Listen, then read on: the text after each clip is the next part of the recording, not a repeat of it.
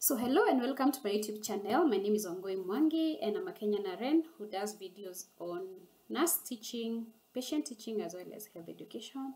And this qualifies as a patient education plus health education video because I'm going to be discussing gestational trophoblastic diseases or GTD. So stay tuned and let's learn together. If this is your first time here, please take your time to subscribe and hit the bell icon so that you're notified every time I upload an informative video such as this one. So these are tumors and neoplasm that are rare but highly curable diseases arising from the product of conception in the uterus.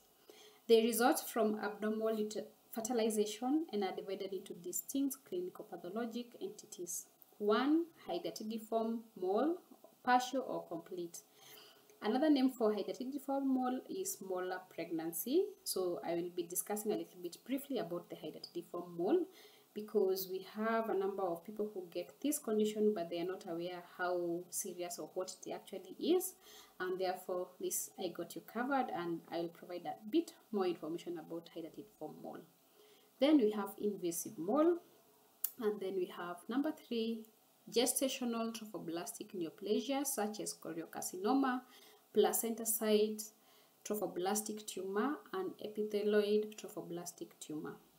Broadly, these tumors represent less than 1% of all tumors, though there is no clear local data locally here in Kenya, but we have a bit of this. We have seen such conditions, and we have in my unit, which is an oncology unit, we have seen a number of patients getting treatment for these GTDs.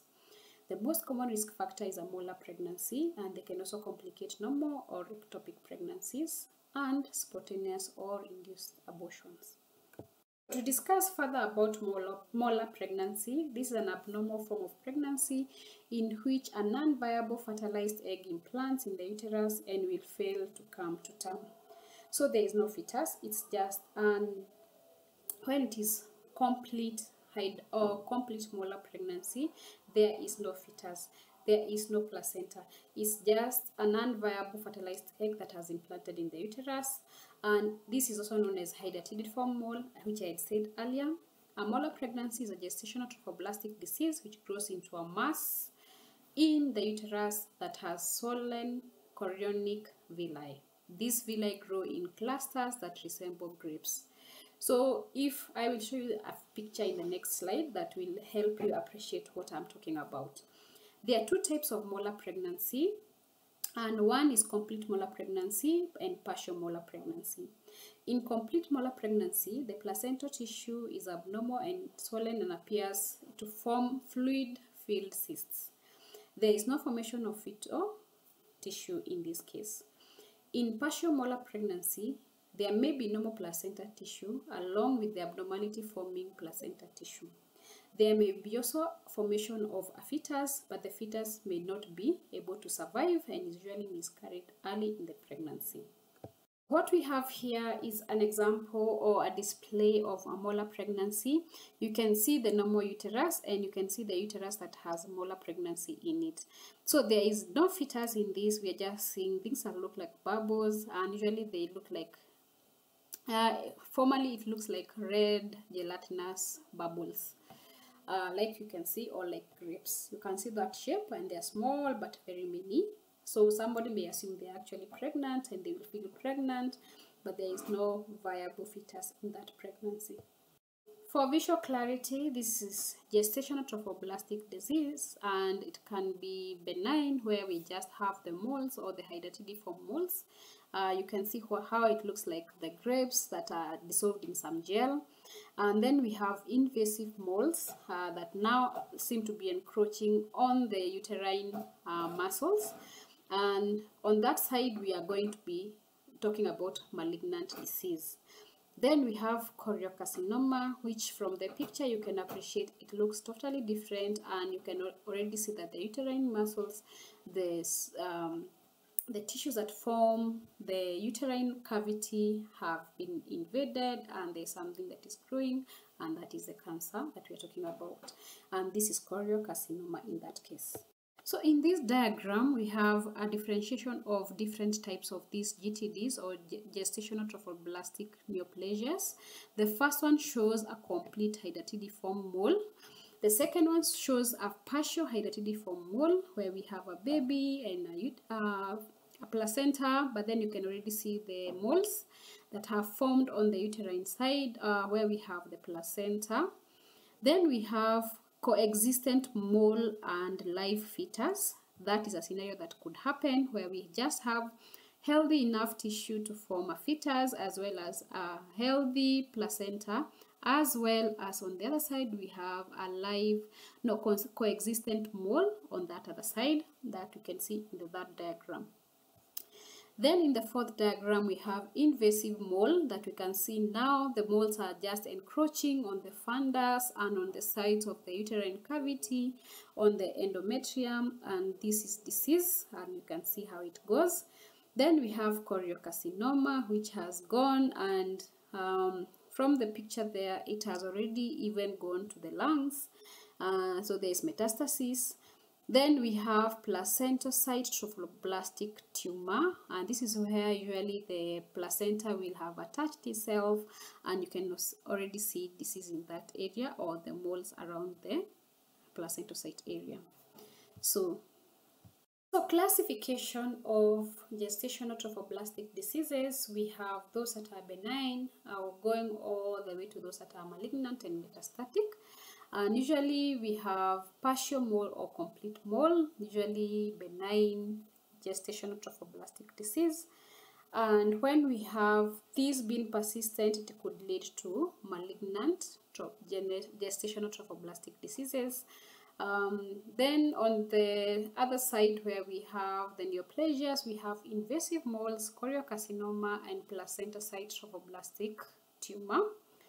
These are malignant, and they can either be non-metastatic, just meaning they are just confined in the uterus, as well as they could be metastatic but low risk or high risk. So treatment, it is important to remember this classification, because this is classification according to the World Health Organization, and this is called FIGO classification. If you Google it, you're going to see that whole classification and how they arrived at this, but it is important to know whether the disease is metastatic or not, and whether it is high risk or low risk. So usually women with GTD may present with pelvic pain or sensation of pressure, anemia, hyperemesis gravidarum, hyperthyroidism, and preeclampsia in early pregnancy. However, abnormal and excessive vaginal bleeding is the commonest mode of presentation. Other symptoms and signs depend on the site of metastasis, for example in the lungs, liver, and brain. Examination include speculum pelvic examination, which may show vaginal deposits. Further diagnostic workup includes laboratory estimation of HCG in urine and or blood, pelvic ultrasound, chest x-ray, chest and brain CT scan or MRI or value as well. Imaging modalities are primarily used for the evaluation of metastatic disease. When it comes to staging and risk management, it is important to remember that stage 1 tumor is confined in the uterus, while stage 2 tumor is extending to the adnexa or the vagina, but is limited to the genital structures. That is the adnexa, the vagina, and the broad ligament. Then stage 3, we have tumor extending to the lungs with or without known genital tract involvement. And finally, stage 4, we have all other metastatic sites, but we know the origin started from the uterine cavity. Again, from the WHO figure risk factor prognostic scoring, there is a staging for the same, and this is a prognostic scoring for GTN, and this was done in the year 2000. We start with age in years. If the patient is below 40 years, that is FIGO scoring 0. If they are above 40, that is stage 1. Antecedent pregnancy and there was a mole, and then that will be 0. But if there was an abortion and then there was term, then those will go to 1, 2, 3.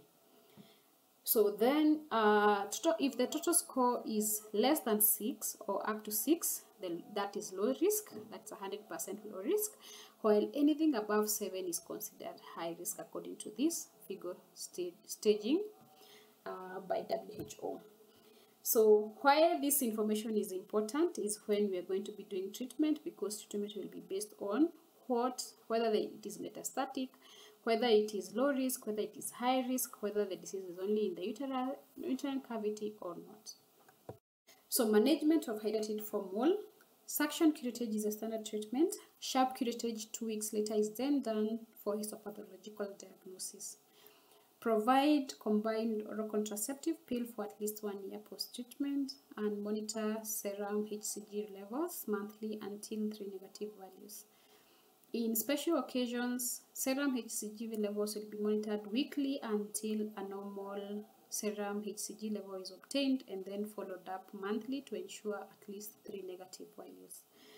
Hysterectomy is an alternative in special cases that should be decided and discussed with the patient by the gynecologist and the oncologist on board, and this should only be done if the patient is interested in that procedure. Administer anti-D after uterine evacuation if the mother is rhesus negative. Management of choriocarcinoma. This requires one to perform pre-treatment laboratory workup that includes complete blood count, kidney function test, as well as liver function test. For non-metastatic disease of FIGO stage 1 and low-risk metastatic disease, FIGO stages 2 and 3 of score below 6 or 0 to 6, use single-agent chemotherapy such as methotrexate or actinomycin D. Hysterectomy may be indicated in the presence of persistent heavy bleeding or when fertility is not desired. For high-risk metastatic disease, that is FIGO stage 3 and 4 or anything over or FIGO score above 7, a combination of etoposide, methotrexate, actinomycin D, cyclophosphamide, and vincristine in a protocol called EMACO is used. For refractory disease, this means that disease was there, then it was treated and went away and then has come back. Second-line chemotherapy with cisplatin, replacing vincristine in that combination I mentioned above is recommended. However, some oncologists prefer use of taxane such as paclitaxel in the combination and eliminating vincristine as well, and that is found very helpful. The role of surgery in metastatic GTD lies mainly in the control of complications that result from the disease or chemotherapy such as hemorrhage or infection. So follow-up identifies women who may relapse or develop early menopause or secondary cancer. So monitor serum HCG levels monthly until 3 negative results.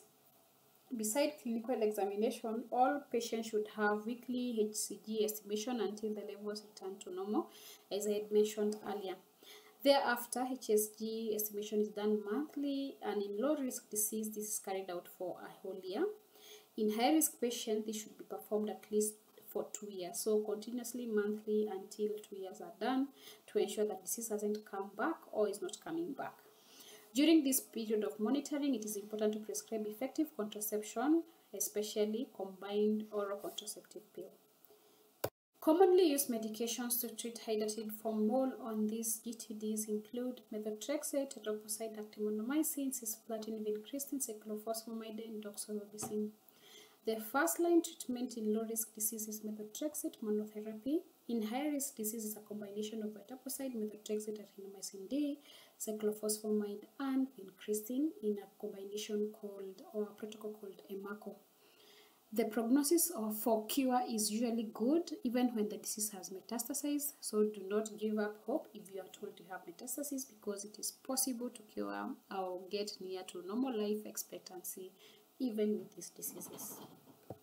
Thank you so much for watching through this video. The references provided here were used to develop this video, and a lot more of online reading. You can also follow and read through the National Cancer Treatment Guidelines in Kenya that was adopted in 2013, and the protocols that were developed in 2019, because both were helpful while preparing this video.